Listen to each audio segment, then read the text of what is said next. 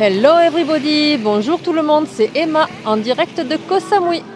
Aujourd'hui je me trouve sur la plage de Talay devant le restaurant Talay à l'occasion du Green Market. Chaque premier dimanche du mois, le restaurant Talay qui est ici vous propose un Green Market ou un Monkey Market. Vous allez voir pourquoi on appelle le Monkey Market aussi. Alors c'est parti pour une petite balade à l'occasion du coucher du soleil. C'est parti!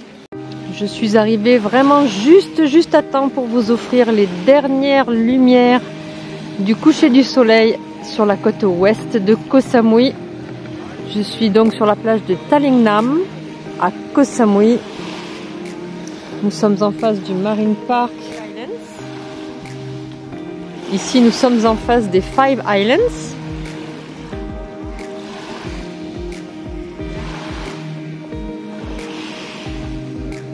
Et ici, vous voyez une partie de l'archipel du Antong Marine Park, le parc national protégé. Un bateau de la compagnie Raja Ferry est en train de partir. Sur la plage, les invités profitent de la musique d'ambiance, de ce joli coucher de soleil. Une très belle plage bordée de cocotiers encore sauvages. Si on a baptisé ce lieu Talay, c'est parce qu'on est sur la plage. Talay, c'est plage en Thaï.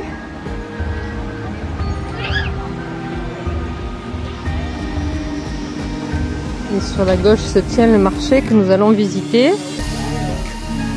Mais avant cela, je vous amène voir quelque chose de spécial. Voilà, derrière la plage, vous avez ce joli lac de lotus qui est installé. Et sur la partie gauche, regardez, le monkey a refait surface. Il a été complètement rénové. On va s'approcher pour voir à quoi il ressemble maintenant. Quelques fleurs de lotus dans cet espace. Ici, là.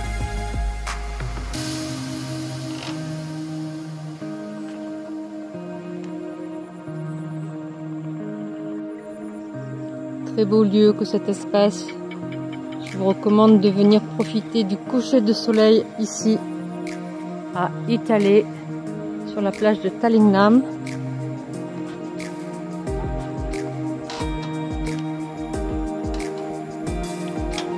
Regardez les aménagements. Et notre ami a un nouveau look.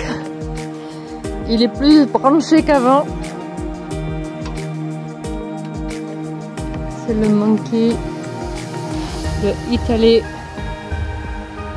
Voilà, mais l'objectif est particulier, c'est la communication.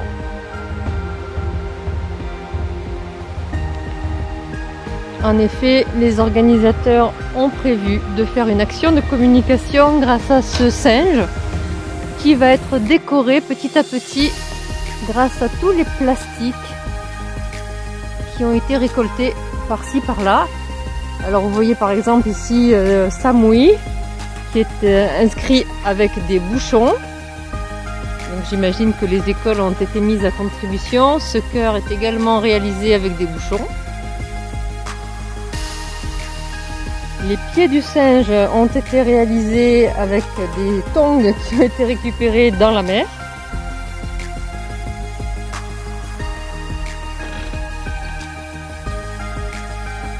Le corps est couvert de canettes qui ont été réutilisées, recyclées. Voilà. Un singe qui prend une autre dimension, une action éducative. Allez, on va faire le tour pour voir s'il y a quelque chose de différent.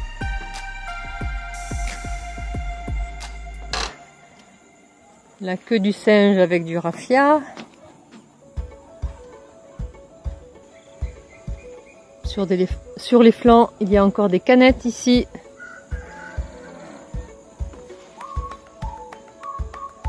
Je pense que ce que nous avons entendu, c'est un buffle.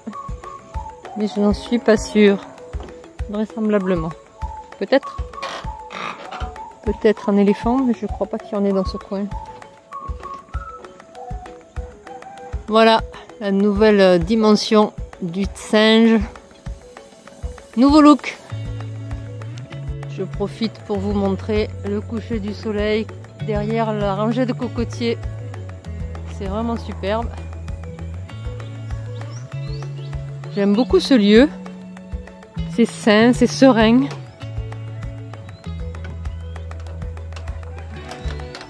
Allez, on va maintenant voir le marché, le Green Market. Alors je vous rappelle que ce marché a lieu tous les premiers dimanches de chaque mois, ici à Talay.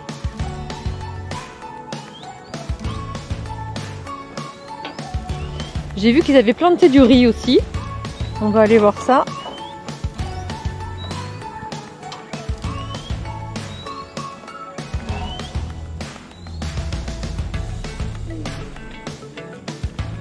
Les lumières sont vraiment superbes pour ce coucher de soleil.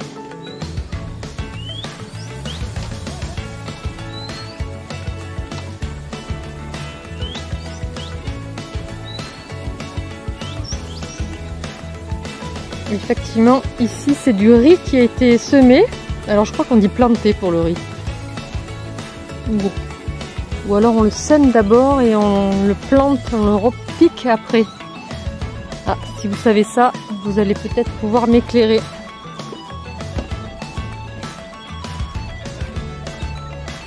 J'ai un doute.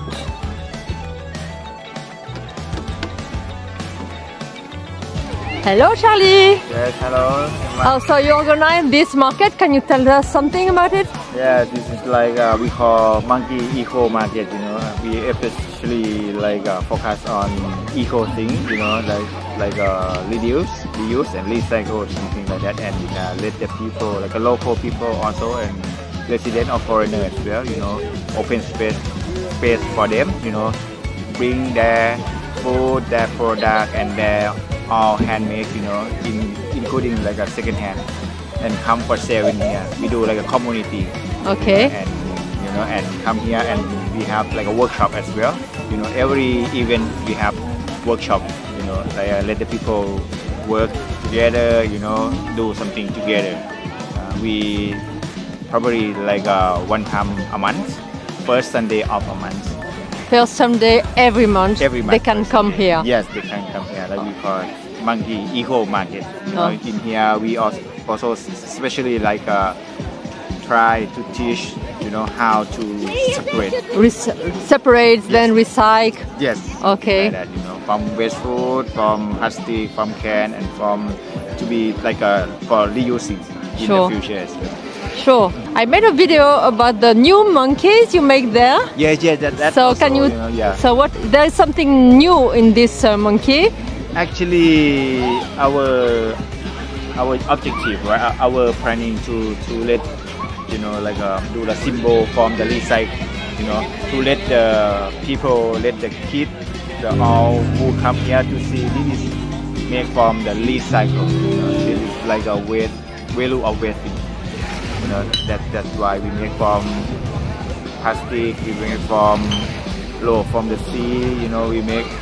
I saw some flip-flop. True, you know, yeah. from the sea as well. Yeah. That is just like a symbol of recycling, you know, easy to remember, easy to recognize. Yeah. Okay, thank you for welcoming us, and now I'm going to show the market. Yes. Thank you very much. Thank you. Take your time. Thank you, bye. Ce dont Charlie vient de vous parler, c'est l'action éducative qui est associée à ce marché. Alors je l'ai appelé le marché vert, mais en fait lui il le baptise Monkey Eco Market.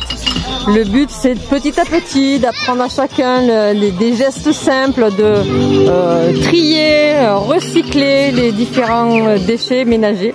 Et là on voit justement une famille qui symboliquement est venue apporter ses quelques bouteilles, quelques plastiques, etc. Voilà un petit peu ce Monkey Eco Market qui est ici. Alors je suis venue un peu tard parce que le dimanche c'est la journée où je suis le plus chargée. La randonnée le matin, une randonnée de 4 heures est bien difficile aujourd'hui. Et ensuite, j'aide mon amie Stéphanie pour ses cours de cuisine en ligne qu'elle réalise tous les dimanches. Et puis, ben voilà, le temps d'arriver ici, je suis arrivée. Sawadika, konkoi, sabadi maika. What is? What the name? Sawadika. Sato. Fruit from Thailand, but you can make the food. You can make fry with chicken, with pork, or you can make a curry. Yes, I saw this with green curry, right? Okay. Yes, I saw this, and I saw this this morning. I go hiking in the mountain of Ko Samui, and I saw some trees with a very big drop of this. Okay. Yeah. Very Thai people like very much. They like Not it. very smell. When you eat it. It's mild. And this one is like a medicine. Huh? When you make food, you can keep this one for today, not go away. Not more. Yeah, no. Can keep, not you can eat, you know. Okay. Because like a medicine for keep the food. Okay. What is it good for? For when you make food, you not keep in the fridge. This one can stay.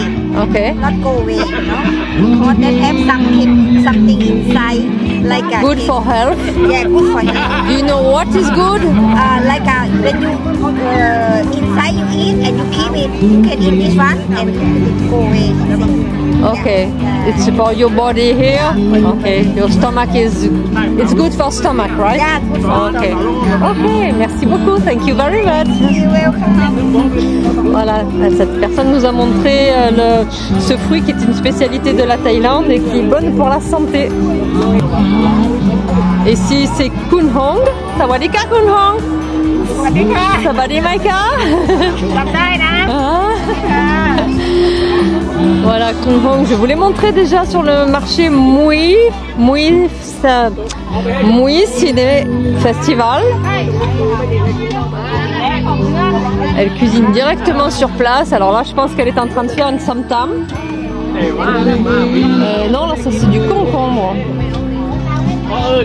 Donc elle fait une samtam, mais pas avec de la papaye, mais du concombre. Je sais plus le nom.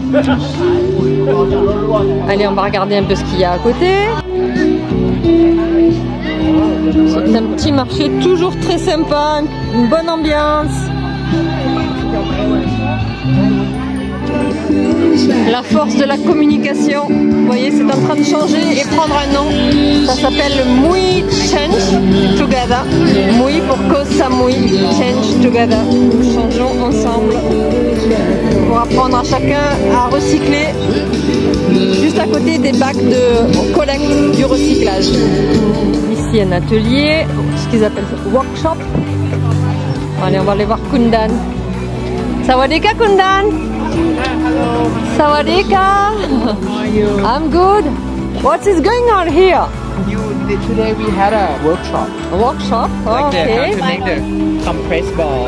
Ah yes, it's smelling so good. So this is for massage, right? Yes. Sawadika Kunmani. Kimani. Alors je vais déjà parler de Pimani, elle a le jardin Honey Rose. Et cette semaine, je suis allée la visiter pour lui acheter du miel délicieux. So what is the aim of this workshop? Maybe you can translate in English if she's not. She's gonna show you how to make compressed ball, which is everything is from the natural ingredients. For example, many herbal balls in the industry, in the massaging industry, sometimes it's not real, it's not natural.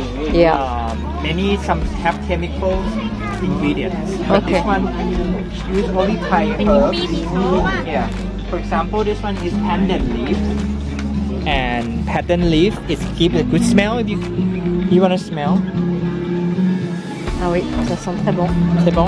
Très bon, ça Très, très sent bon. très bon. And this one is more this has medicinal effect. The Curcuma? fry, Is yes, it curcuma? in the same family, but it's stronger. So when you do the massage and you compress it, Okay. you make it But nowadays you see people, some people don't understand it. They can use a souvenir.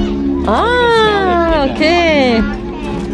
Ah oui, quelle bonne idée. Yeah. Voilà, si vous voulez de temps en temps sentir, l'emporter avec vous, vous pouvez aller vous balader en rando et sentir ça. It's for you a souvenir. Oh, thank you very much. You can put as your thank you. earrings, and or you can put in your, you know, like a bouquet of lavender. Oh from yeah, south of France. that's But good. This is the Thai smell. Yes, I know. Thank you very much. Oh, voilà, on m'a fait un petit cadeau. Alors ça, c'est quelque chose qui sent très très bon. Vous pouvez le prendre en souvenir. Vous pouvez vous en servir de porte-clés ou le mettre dans votre voiture. Voilà, une très bonne idée. Et ici, on l'utilise pour faire des massages.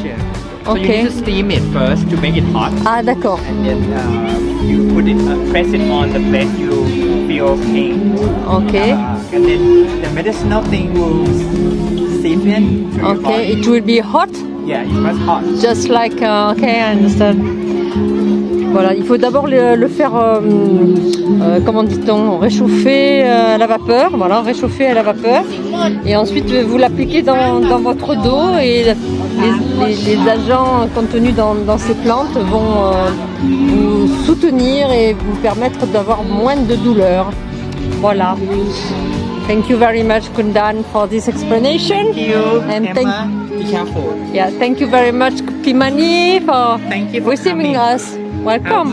How can I go with you to elephant? Kundan, Kunying, Sawadika. About the project for the school, for Bophut school, yes. What happened now? Is it finished or not? No, it's not. But it's actually just started. The construction process just started. So right now we still need a lot of donation in terms of waste.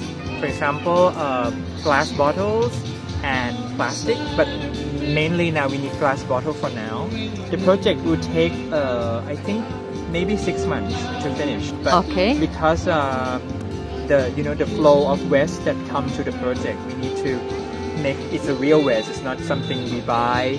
It's a real waste we collect or we get donated. So absolutely, the project gonna go slowly, but everything is gonna be from the waste that we're gonna help the situation in Samui to get better in terms of the waste. So if you are in Samui or you're traveling to Samui, you can help us by donating your waste and getting Samui clean. So please join our teams, and anyone who wants to get physical with the job, you can also come to the Bophut school. Thank you so much. Thank you very much. Thank you.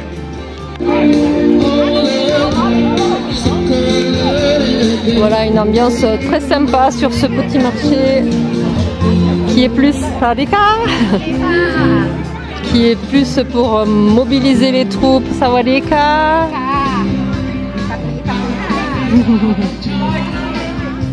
Everything okay, thank you. Nice to see you again. Nice to see you too. Alors ici elle prépare des gâteaux si je me rappelle bien. Is it cakes and bread? Yes, it's almost finished. My cakes, it's just remind the carrot cake and the vegan meatball made with seitan and soya and the homemade focaccia. Okay. The last time we got the house. Yes, I remember the bread was finished. Yeah. But then you still have some bread. Yeah. Thank you very much. Hello. Et là, il y a un monsieur qui vend des fleurs, des plantes. Waouh, comme c'est joli. C'est lumineux. Alors, on dirait des philodendrons. Il y en a d'un peu de toutes les couleurs. Enfin, ça ressemble. Je ne sais pas si c'en est ou des arômes. Ça ressemble un peu à des arômes, ça. Je ne sais pas si vous connaissez. C'est joli. Vraiment très très joli. Pas évident de ramener dans les bagages, d'ailleurs malheureusement c'est interdit. Tout ce qui concerne la terre est malheureusement interdit. On peut faire un peu de shopping aussi. Voilà, le soleil est complètement couché maintenant.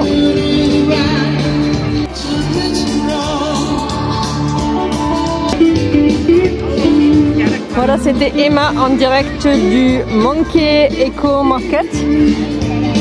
En ce dimanche, rendez-vous pour le prochain dimanche de novembre pour cet événement. Bye bye. Voilà, c'était Emma en direct de Ko Samui.